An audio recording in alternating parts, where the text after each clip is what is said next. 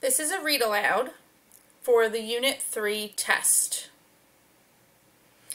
Passage 1, The Open Window by H. Monroe, otherwise known as Saki. The Open Window. "My aunt will be down presently, Mr. Nuttall," said a very self-possessed young lady of 15. "In the meantime, you must try and put up with me." Frampton Nuttall endeavoured to say the correct something which should duly flatter the niece of the moment, without unduly discounting the aunt that was to come. Privately, he doubted more than ever whether these formal visits on a succession of total strangers would do much towards helping the nerve cure which he was supposed to be undergoing. "I know how it will be," his sister had said when he was preparing to migrate to this rural retreat. "You will bury yourself down there and not speak to a living soul, and your nerves will be worse than ever from moping. I shall just give you letters of introduction to all the people I know there. Some of them, as far as I can remember, were quite nice." Frampton wondered whether Mrs. Sappleton, the lady to whom he was presenting one of the letters of introduction, came into the nice division. "Do you know many of the people round here?" asked the niece, when she judged that they had had sufficient silent communion. "Hardly a soul," said Frampton. "My sister was staying here, at the rectory, you know, some 4 years ago, and she gave me letters of introduction to some of the people here." "Then you know practically nothing about my aunt?" pursued the self-possessed young lady. "Only her name and address," admitted the caller.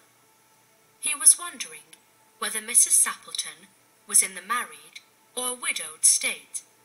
An undefinable something about the room seemed to suggest masculine habitation. "Her great tragedy happened just 3 years ago," said the child. "That would be since your sister's time." "Her tragedy?" asked Frampton. Somehow, in this restful country spot, tragedies seemed out of place. "You may wonder why we keep that window wide open on an October afternoon," said the niece, indicating a large French window that opened onto a lawn. "It is quite warm for the time of the year," said Frampton. "But has that window got anything to do with the tragedy?" Out through that window, 3 years ago to a day, her husband and her 2 young brothers went off for their day's shooting. They never came back. In crossing the moor to their favourite snipe shooting ground, they were all 3 engulfed in a treacherous piece of bog. It had been that dreadful wet summer, you know, and places that were safe in other years gave way suddenly without warning. Their bodies were never recovered. That was the dreadful part of it. Here, the child's voice lost its self-possessed note and became falteringly human. "Poor aunt always thinks that they will come back one day. They and the little brown spaniel that was lost with them, and walk in at that window, just as they used to do. That is why the window is kept open every evening, till it is quite dusk. Poor dear aunt! She has often told me how they went out, her husband with his white waterproof coat over his arm, and Ronnie, her youngest brother, singing, 'Bertie, why do you bound?' as he always did to tease her, because she said it got on her nerves. Do you know, sometimes on still, quiet evenings like this, I almost get a creepy feeling that they will all walk in through that window." She broke it off with a little shudder. It was a relief to Frampton when the aunt bustled into the room with a whirl of apologies for being late in making her appearance. "I hope Vera has been amusing you," she said. "She has been very interesting," said Frampton. "I hope you don't mind the open window," said Mrs. Sappleton briskly. "My husband and brothers will be home directly from shooting, and they always come in this way. They've been out for snipe in the marshes today, so they'll make a fine mess over my poor carpets. So like you menfolk, isn't it?" She rattled on cheerfully about the shooting and the scarcity of birds and the prospects for duck in the winter. To Frampton, it was all purely horrible. He made a desperate but only partially successful effort to turn the talk onto a less ghastly topic. He was conscious that his hostess was giving him only a fragment of her attention, and her eyes were constantly straying past him to the open window and the lawn beyond. It was certainly an unfortunate coincidence that he should have paid his visit on this tragic anniversary. "The doctors agree in ordering me complete rest, an absence of mental excitement, and avoidance of anything in the nature of violent physical exercise," announced Frampton, who laboured under the tolerably widespread delusion that total strangers and chance acquaintances are hungry for the least detail of one's ailments and infirmities, their cause and cure. "On the matter of diet they are not so much in agreement," he continued. "No?" said Mrs. Sappleton, in a voice which only replaced a yawn at the last moment. Then she suddenly brightened into alert attention, but not to what Frampton was saying. "Here they are at last," she cried, "just in time for tea, and don't they look as if they were muddy up to the eyes?" Frampton shivered slightly and turned towards the niece with a look intended to convey sympathetic comprehension. The child was staring out through the open window with a dazed horror in her eyes. In a chill shock of nameless fear, Frampton swung round in his seat and looked in the same direction. In the deepening twilight, 3 figures were walking across the lawn towards the window. They all carried guns under their arms, and one of them was additionally burdened with a white coat hung over his shoulders. A tired brown spaniel kept close at their heels. Noiselessly they neared the house, and then a hoarse young voice chanted out of the dusk, "I said, Bertie, why do you bound?" Frampton grabbed wildly at his stick and hat. The hall door, the gravel drive, and the front gate were dimly noted stages in his headlong retreat. A cyclist coming along the road had to run into the hedge to avoid imminent collision. "Here we are, my dear," said the bearer of the white mackintosh coming in through the window. "Fairly muddy, but most of it's dry. Who was that who bolted out as we came up?" "A most extraordinary man, a Mr. Nuttall," said Mrs. Sappleton. "Could only talk about his illnesses, and dashed off without a word of goodbye or apology when you arrived. One would think he had seen a ghost." "I expect it was the spaniel," said the niece calmly. "He told me he had a horror of dogs. He was once hunted into a cemetery somewhere on the banks of the Ganges by a pack of pariah dogs, and had to spend the night in a newly dug grave, with the creatures snarling and grinning and foaming just above him. Enough to make anyone lose their nerve." Romance at short notice was her speciality.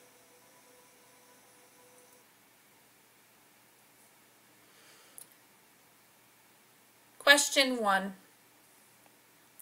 How does the conversation between Frampton and Mrs. Sappleton affect the plot? A. Frampton learns during their conversation that Mrs. Sappleton is insane resolving the conflict of the story. B. Frampton believes that Mrs. Sappleton's husband and family are dead, while Mrs. Sappleton speaks as though they are alive. This builds tension. C.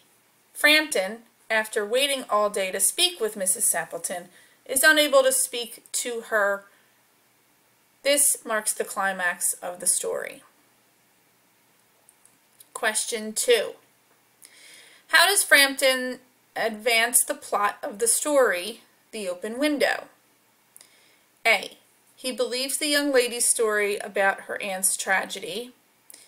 B. He thinks the weather is warm for October. C. He doesn't know if Mrs. Sappleton is married or widowed. Question 3.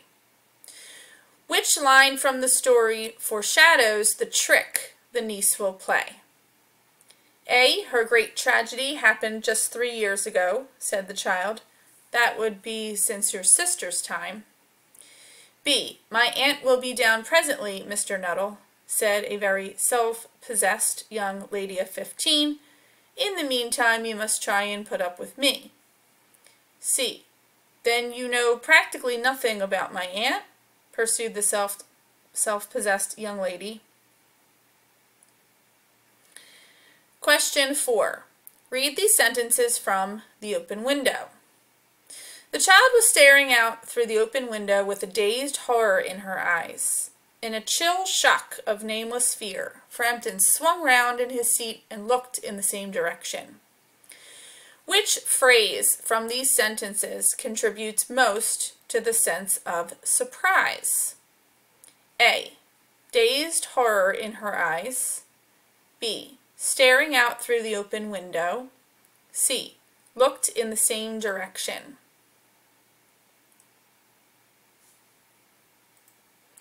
Passage 2. Excerpt from The Cast of Amontillado by Edgar Allan Poe.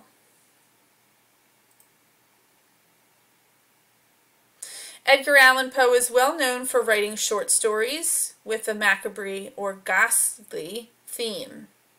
In this story, the narrator, Montresor, believes Fortunato has spoken ill of him. Montresor has plotted revenge and lured Fortunato into his cellar with the promise of a taste of a very special type of wine called Amontillado. Fortunato is having a coughing fit at the beginning of this excerpt. Montresor pretends to be worried about him, but he really wants revenge.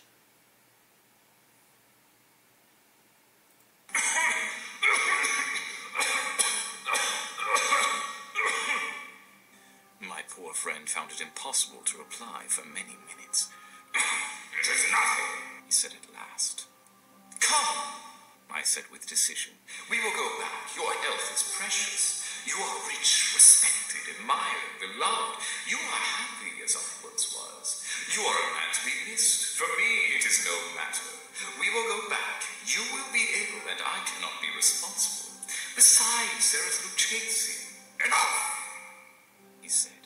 The cough is a mere nothing. It will not kill me. I shall not die of a cough. True, I replied.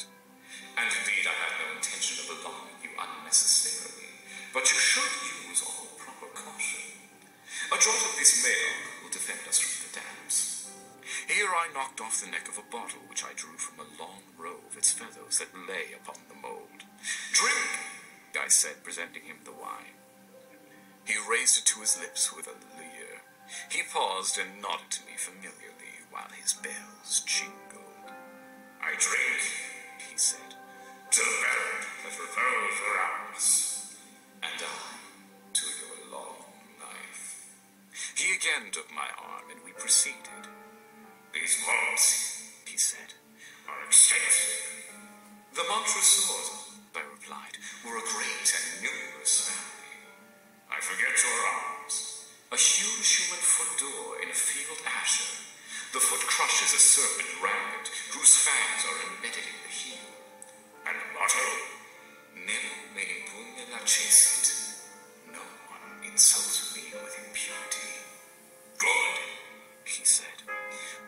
sparkled in his eyes, and the bells jingled.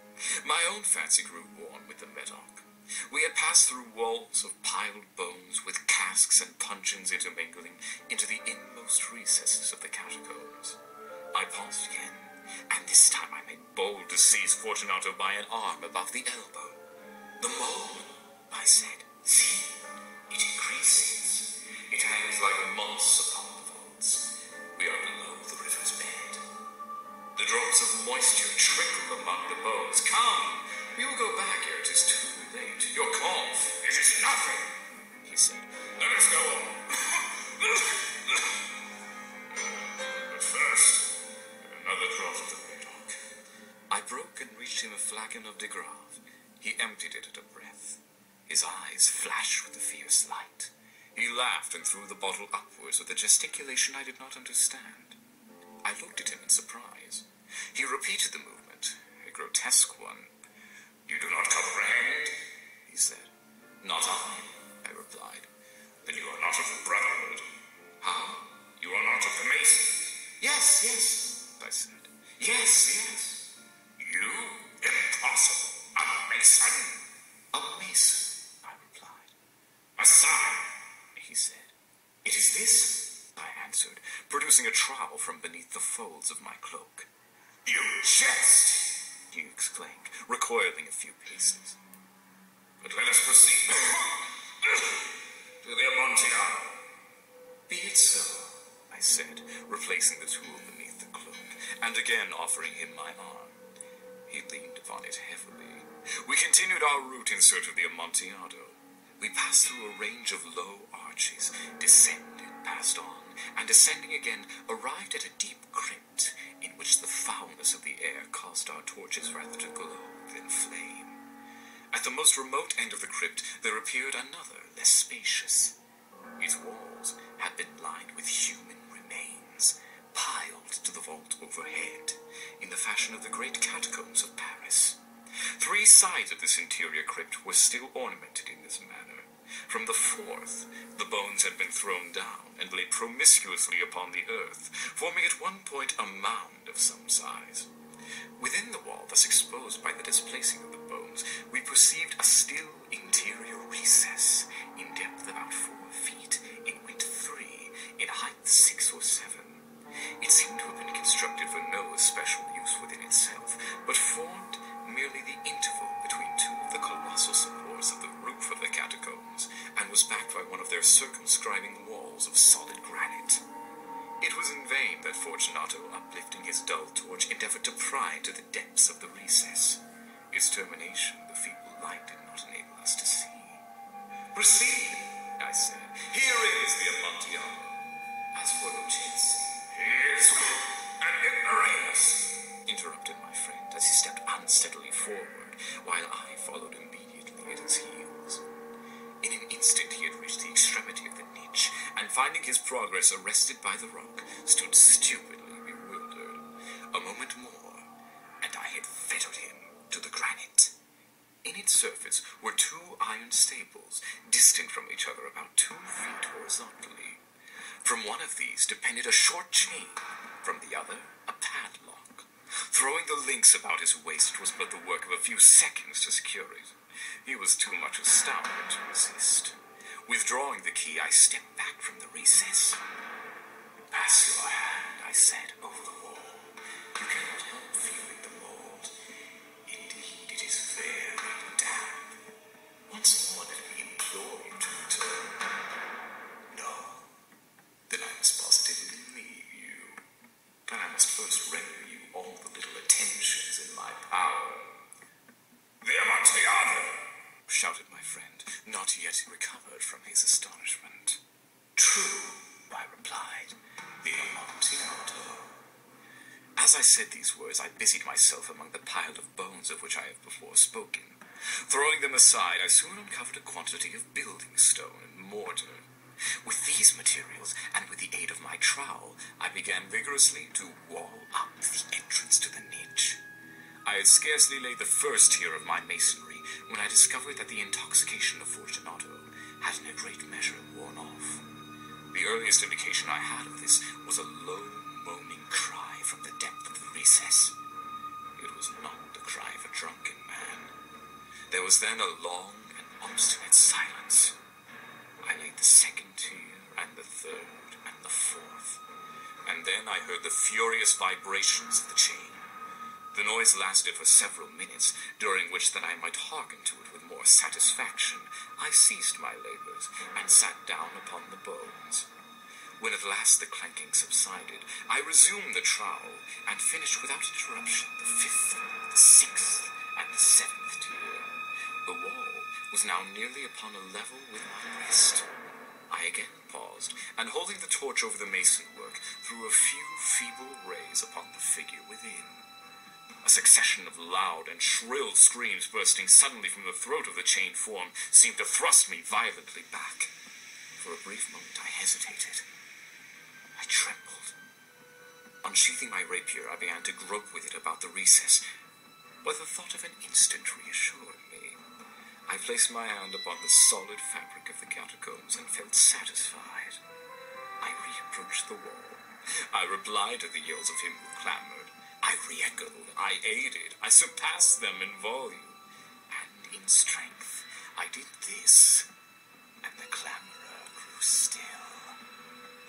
It was now midnight, and my task was drawing to a close. I had completed the 8th, the 9th, and the 10th tier. I had finished a portion of the last and the 11th.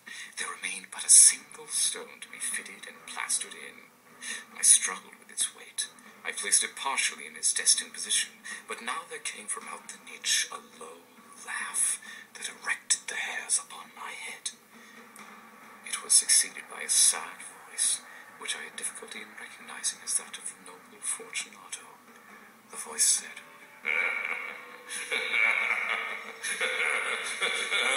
"Very good joke indeed. An excellent jest. We shall have many a rich laugh about it at the palazzo. Over our wine." "The Amontillado," I said. Yes, the Amontillado. But is it not getting late? Will they not be awaiting us at the palazzo? The Lady Fortunato and the rest. Let us be gone. "Yes," I said. "Let us be gone." For the love of God! Montresor! Yes! For the love of God! But to these words, I hearkened in vain for a reply. I grew impatient. I called aloud, "Fortunato!" No answer. I called again, "Fortunato!" No answer still. I thrust a torch through the remaining aperture and let it fall within. There came forth in return only a jingling of the bells. My heart grew sick on account of the dampness of the catacombs. I hastened to make an end of my labor. I forced the last stone into its position. I plastered it up. Against the new masonry, I re-erected the old rampart of bones. For the half of a century, no mortal has disturbed them. Requiescat in pace.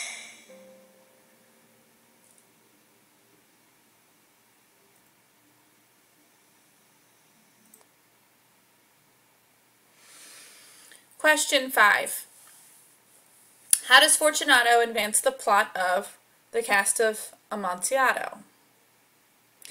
A. He eagerly follows Montresor into the crypt. B. He leans on Montresor's arm as they walk. C. He plasters a wall between himself and the outside world. Question 6. Which line from the story reveals Montresor's true intentions in his dealings with Fortunato? A. Come, I said with decision, we will go back. Your health is precious. B. With these materials and with the aid of my trowel, I began vigorously to wall up the entrance of the niche. C. But to these words I hearken in vain for a reply. I grew impatient. I called aloud. Question 7. How does the author create a sense of tension? A. The author uses dialogue to slow the pace. B. The author uses flashback to reveal secrets about the main characters. C. The author intentionally withholds information from readers, leaving them in the dark about the characters' motivations. Question 8. Read these sentences from The Cast of Amontillado. Enough, he said. The cough is a mere nothing. It will not kill me. I shall not die of a cough. True, true, I replied. Which literary technique is used in these sentences? A. Pacing. B. Withholding information. C. Foreshadowing.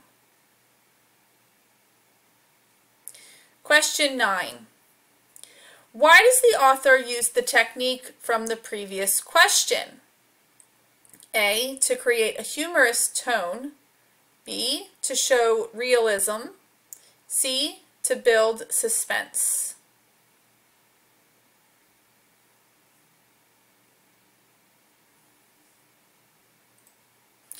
Question 10. Read these sentences from The Cast of Amontillado. I struggled with its weight. I placed it partially in its destined position. But now there came from out the niche a low laugh that erected the hairs upon my head.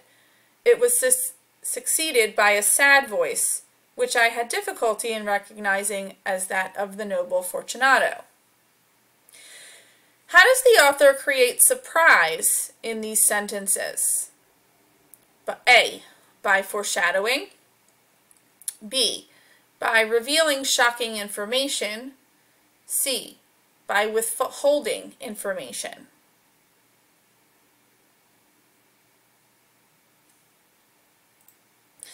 Passage 3.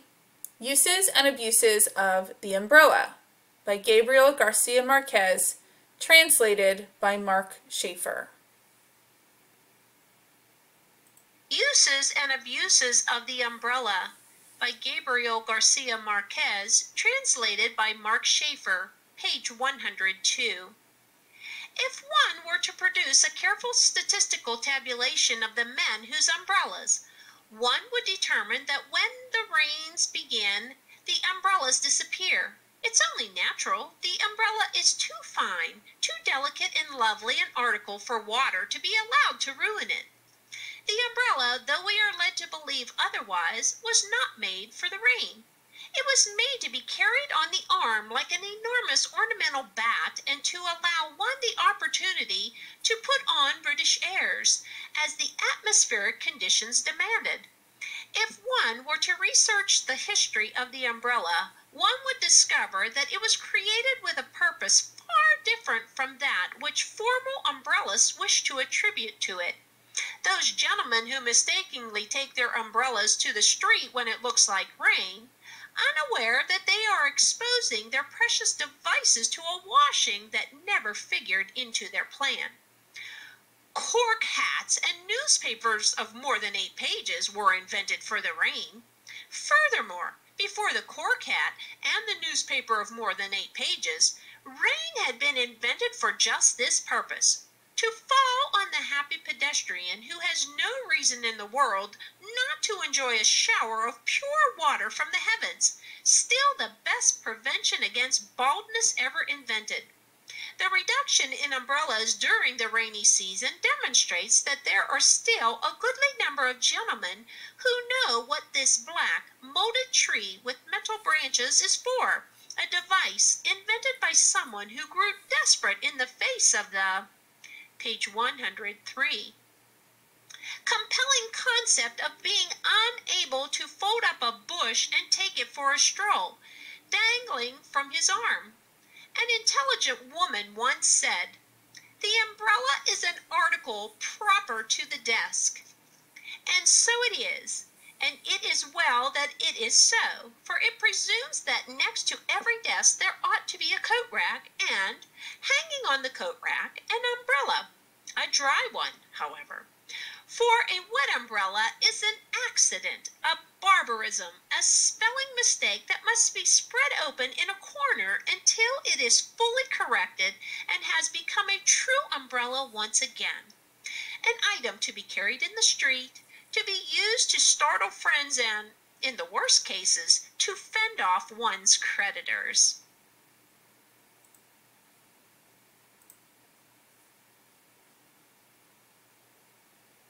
Question 11. Read these sentences from Uses and Abuses of the Umbrella. The umbrella, though we are led to believe otherwise, was not made for the rain. It was made to be carried on the arm like an enormous ornamental bat and to allow one the opportunity to put on British airs as the atmospheric conditions demanded. What effect does the phrase "to put on British airs" have on the meaning of this passage? A. It implies that British people use the umbrella as a prop to show social class instead of for its practical purpose. B. It demonstrates the importance of the umbrella. C. It proves that umbrellas should be used as props or decorations and not used for the rain. Question 12. How does the phrase, "a wet umbrella is an accident, a barbarism," contribute to the author's voice? A. It adds a touch of irony. B. It creates a sense of clarity. C. It offers an attitude of obligation. Question 13. Read these sentences from Uses and Abuses of the Umbrella. The reduction in umbrellas during the rainy season demonstrates that there are still a goodly number of gentlemen who know what this black molded tree with metal branches is for, a device invented by someone who grew desperate in the face of the compelling concept of being unable to fold up a bush and take it for a stroll, dangling from his arm. Which phrase is a humorous attempt at making fun of umbrellas? A. Device invented by someone. B. Goodly number of gentlemen. C. To fold up a bush and take it for a stroll. Question 14. Read this sentence from Uses and Abuses of the Umbrella. If one were to research the history of the umbrella, one would discover that it was created with a purpose far different from that which formal umbrellists wish to attribute to it. Those gentlemen who mistakenly take their umbrellas to the street when it looks like rain, unaware that they are exposing their precious devices to a washing that never figured into their plan. How does the word umbrellist contribute to this passage? A. It makes the tone in the passage more casual. B. It emphasizes how the narrator feels about people who use umbrellas.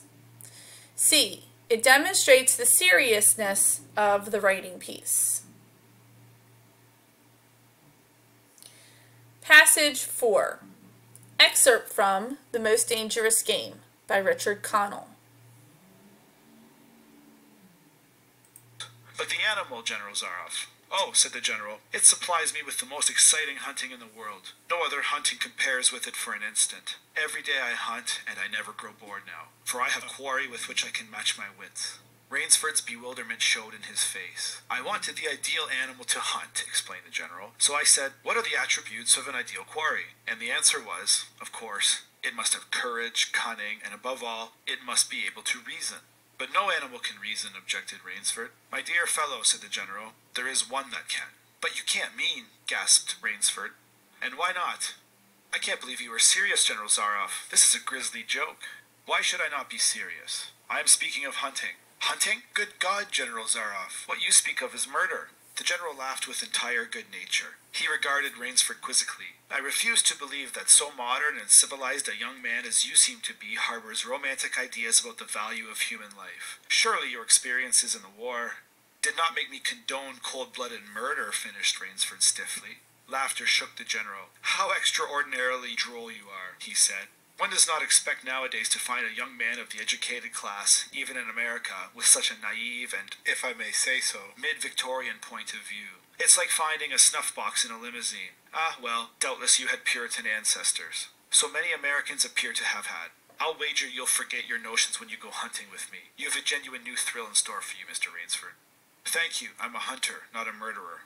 Dear me, said the general, quite unruffled. Again that unpleasant word. But I think I can show you that your scruples are quite ill-founded. Yes? Life is for the strong, to be lived by the strong, and, if needs be, taken by the strong. The weak of the world were put here to give the strong pleasure. I am strong. Why should I not use my gift? If I wish to hunt, why should I not? I hunt the scum of the earth. Sailors from tramp ships, Lascars, blacks, Chinese, whites, mongrels. A thoroughbred horse or hound is worth more than a score of them. But they are men, said Rainsford hotly. Precisely, said the general. That is why I use them. It gives me pleasure. They can reason, after a fashion, so they are dangerous. But where do you get them? The general's left eyelid fluttered down in a wink. This island is called Shiptrap, he answered. Sometimes an angry god of the high seas sends them to me. Sometimes, when Providence is not so kind, I help Providence a bit. Come.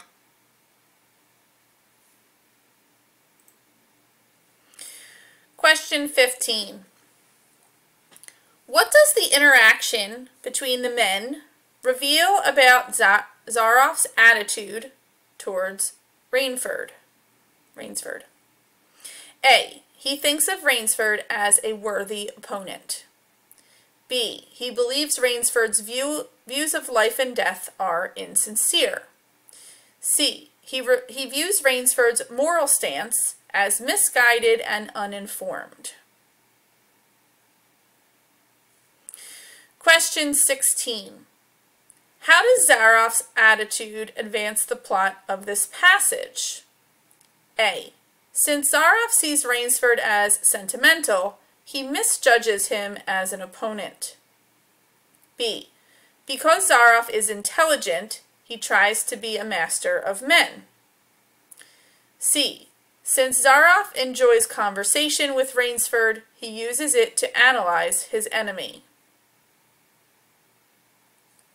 Question 17. What does the interaction between the men reveal about Rainsford's attitude toward Zaroff? A. He is afraid of Zaroff's lack of self-control. B. He questions Zaroff's hunting skills. C. He believes Zaroff's behavior is wrong. Question 18. I would like some completion points for taking this test. Answer A, yes. Good luck on this test.